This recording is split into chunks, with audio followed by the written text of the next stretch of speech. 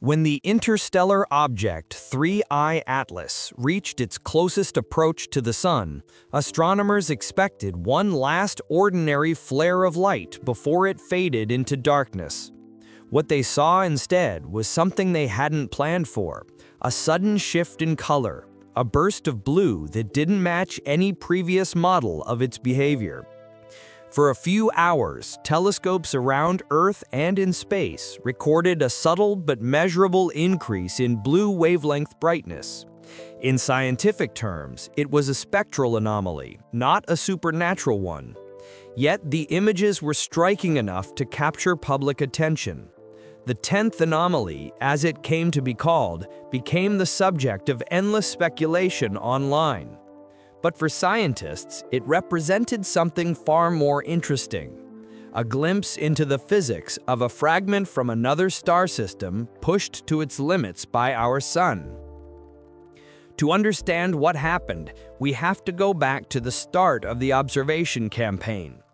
Since its discovery in early 2024 by the Atlas Survey in Hawaii, 3I Atlas had already rewritten parts of astronomy. It was only the third confirmed interstellar visitor after Oumuamua and Borisov, and it carried a chemical signature unlike either of them.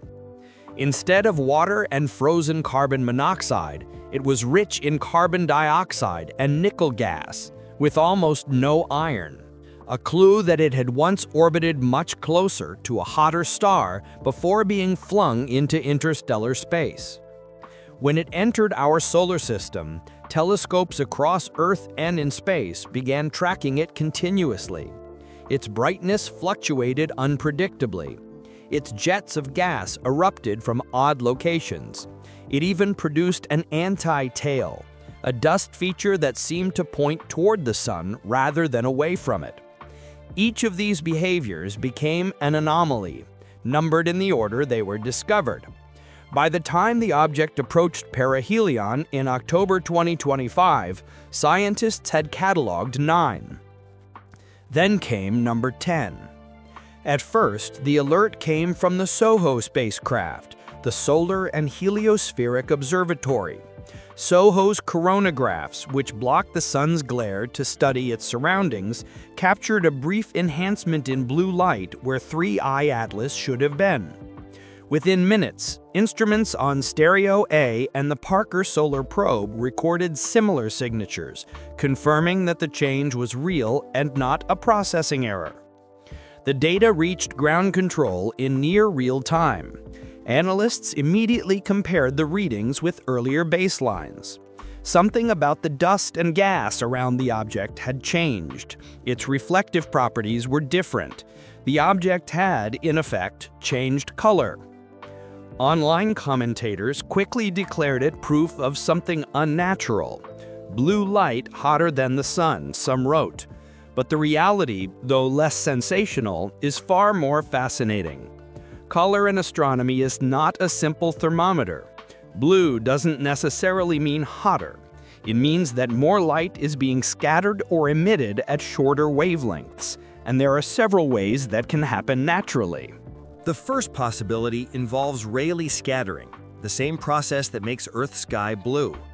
When sunlight hits tiny dust grains, shorter wavelengths scatter more efficiently. If 3I Atlas had released an unusually fine spray of dust, smaller than a micron across, that dust would scatter blue light toward the observers while letting longer wavelengths pass through. The result? A transient blue glow, even though the object's actual temperature hadn't changed dramatically. Another explanation points to gas excitation. As 3I Atlas neared the Sun, ultraviolet radiation flooded its coma, energizing molecules like carbon monoxide and cyanide. When those molecules returned to their lower energy states, they emitted photons in the blue and violet part of the spectrum. It's a common process in comets, but rarely at the intensity seen here. For an interstellar body with an unfamiliar chemistry, the effect could easily appear stronger. A third similar factor was geometry. During perihelion, the viewing angle between Earth, the Sun, and 3I Atlas shifted rapidly.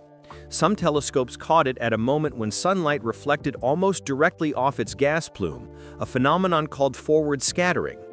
This can increase apparent brightness by orders of magnitude, making colors look purer and more saturated than usual. When the raw images were finally calibrated, the color spike looked less mysterious. The blue excess was confined to a narrow band around 450 nanometers and lasted only a few hours. It wasn't evidence of new physics or alien engineering. It was a perfect storm of dust size, solar heating, and perspective. Still, the anomaly was valuable. It revealed how rapidly an interstellar object can change under solar stress. The same event that produced the blue flare also caused a measurable increase in nickel vapor emission, confirming that the heat had penetrated deeper than before. This supports the theory that 3I Atlas's core contains metal-bearing minerals that sublimate when exposed to sunlight, minerals unlike anything found in ordinary comets. As the object moved away from the sun, its color returned to normal and its brightness dropped by nearly half within days. Instruments aboard the James Webb Telescope followed up in infrared and found no sign of sustained heating. The event was over, but for researchers, the data left behind a wealth of information about how interstellar bodies respond to extreme conditions. The public, meanwhile, continued to speculate. Why blue became a question that filled message boards and news sites. The short answer, because light behaves strangely when it meets new material. In the vacuum of space, a dust grain 1,000th the width of a hair can turn physics into art. The so-called 10th anomaly also reminded scientists of a crucial lesson. The more precisely we measure, the more apparent anomalies we find. Every telescope operates under limits of resolution, calibration, and timing. When data are pushed to those limits, unexpected variations appear, not because the universe is breaking its own rules, but because we're finally seeing its complexity in full detail. Take the brightness oscillations that first drew attention to 3I Atlas. For months, they seemed chaotic, almost deliberate. But when researchers combined light-curve data from 27 observatories, a pattern emerged, a rotation period of roughly 12 hours, modulated by jets erupting from different latitudes. Each time a new jet fired, the spin shifted slightly, changing how sunlight reflected toward Earth. What looked at first like coded flashes turned out to be physics in motion. The same principle applies to the blue flare. It wasn't a message, it was material responding to sunlight in ways we'd never seen before. Dr. Rafael Torres of the European Space Agency described it succinctly. Every time we call something an anomaly, we're admitting that our models need updating. That's not frightening. It's the whole point of science. In the months following the event, teams around the world compared 3I Atlas's behavior with other comets observed near the Sun.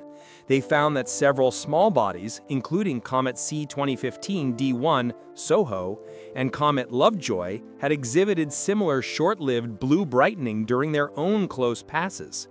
The difference was that none of those comets were interstellar. Their compositions were already well understood. For 3I Atlas, every observation expands the boundary of the known. The 10th anomaly, then, is not a warning, but a window. It tells us that interstellar matter is dynamic, responsive, and diverse. It confirms that these objects are not inert rocks drifting through eternity. They're active worlds in miniature, still alive with the chemistry of their birthplaces. At the same time, it challenges our instruments. SOHO and Stereo A were never designed to study interstellar comets. They're solar probes. The fact that they captured usable data at all is a testament to the ingenuity of mission engineers and the adaptability of scientific tools. Even a half-second exposure, when properly analyzed, can reveal the structure of dust, gas, and light in motion. By late November 2025, 3I Atlas had moved beyond Mercury's orbit, its activity dwindling. Webb continued to monitor it for residual heat signatures, while the Vera-C-Rubin Observatory prepared to search for its outbound track. The object was growing fainter each night, but its scientific impact was just beginning. Every new model of interstellar formation will now include data from that blue flare. As the excitement faded, some researchers reflected on what these anomalies really represent. There were 10 of them in total, from the first discovery of its hyperbolic orbit to the final blue shift. Together, they tell a consistent story. Interstellar bodies are chemically and physically diverse, but are governed by the same laws as everything else. Each surprise is a reminder of how limited our experience has been. Until recently, we'd only ever studied comets born under one star, our own. 3i Atlas changed that.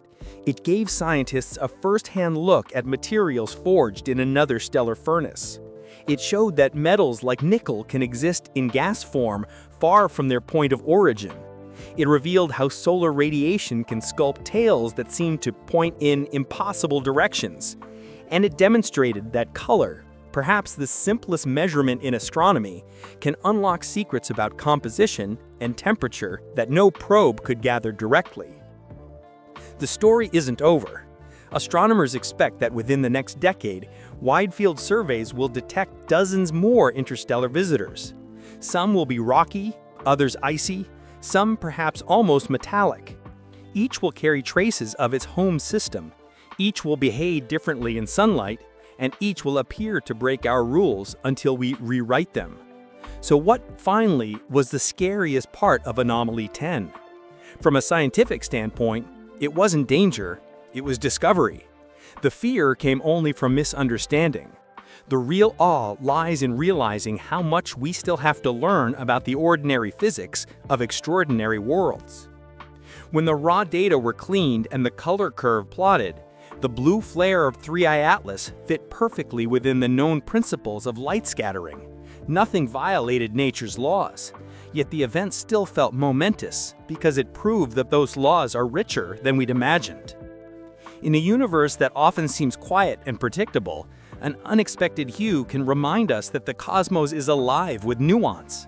Every wavelength tells the story of dust and starlight, of molecules shaken by heat, of ancient materials awakening under a new sun. As 3i Atlas recedes into interstellar space, it carries with it the final traces of that blue dust, a brief fingerprint of its encounter with our star. It will fade, fragment, and vanish into darkness, but its data will remain, archived across thousands of hard drives on Earth and orbiting observatories. One day, another interstellar traveler will appear, and the lessons learned from this one will guide how we study it. We'll remember that the scariest discoveries are rarely threats. They're revelations of how vast and intricate reality can be. In the end, 3i Atlas didn't defy the sun. It reflected it, scattering its light into colors we'd never quite seen before, teaching us once again that even at the edge of certainty, science shines brightest.